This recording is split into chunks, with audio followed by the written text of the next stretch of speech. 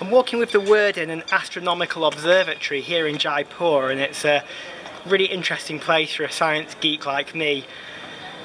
I've been thinking today about how God teaches us, and my wife last night was saying how she's found that she's been surprised on many occasions how gently God teaches her lessons, and she's saying that she just feels God's really lovingly and gently showing her things and teaching her, and He's not harsh, He's not disciplinary. There's just these really gentle, loving lessons, and it makes me wonder, why does God deal differently with different people? Why do some people seem to get such a harsh lesson and other people seem to get these really loving, gentle lessons? And I think it's all to do with your state of heart. I believe if our hearts are soft and ready to hear God, we're humble, we want to know what His will is, we want to grow in our relationship with Him and in our relationships with people, I believe God knows that about us, and it doesn't take a lot to teach us lessons.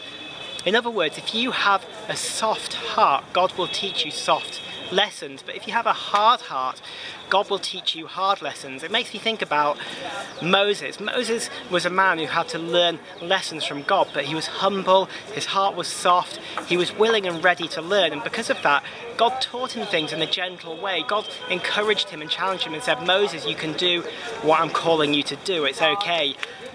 But think about Pharaoh. It says when God called Moses to tell Pharaoh, release my people, let my people go, Pharaoh hardened his heart, and in the end God had to teach Pharaoh a hard lesson because he had a hard heart.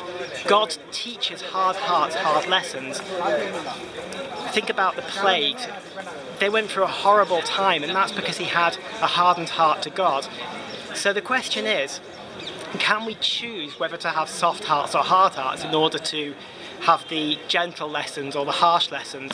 Well, I think we can. I think we have the ability to control the state of our hearts. In Hebrews it says, do not harden your hearts like they did in the days of the people, the Israelites wandering in the desert. They hardened their hearts against God.